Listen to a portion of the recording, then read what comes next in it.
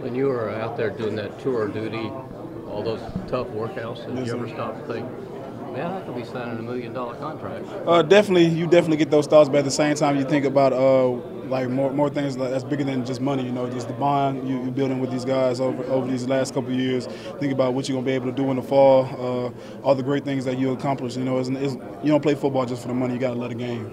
What's the big difference in the workouts this preseason and compared to last? Oh, that's super intense. You know, high motor.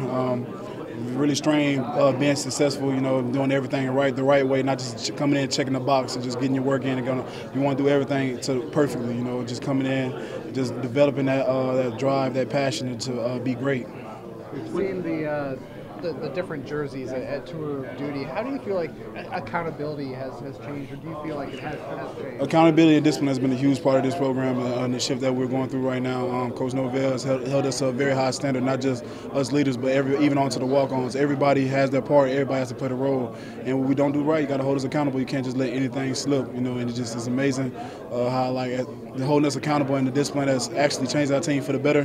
Those feel like guys are actually caring about the program a lot more. Football is more bigger aspect in our lives right now. People come ready to work every single day. You don't see anybody really coming in with bad attitudes. Guys approach the game the right way, you know, and I love seeing it. Helps me get up in the morning. You know, I remember this week one of my teammates, Jalen Goss, I missed my alarm. He came in, it was like, Marvin, it's time to get up, and I hopped up out of bed, ready to go. I like, let's go get it. You know, we ready to go attack it. And that's 5 o'clock in the morning. You know, he just turned up. You come in 5 o'clock, you see Coach Norvell turned up, ready to go, just like us. On your decision to come back, was there something you saw in Mike Norvell or something in this coaching staff or some change that really kind of provided incentive for you to come back? It's something I saw in this program and on my teammates that I knew we can do better and we deserve better. So I owe it all to my guys. I suit up with every weekend. I believe in them as much as they believe in me. We're going to go out and we're going to do great things this year. That's the plan.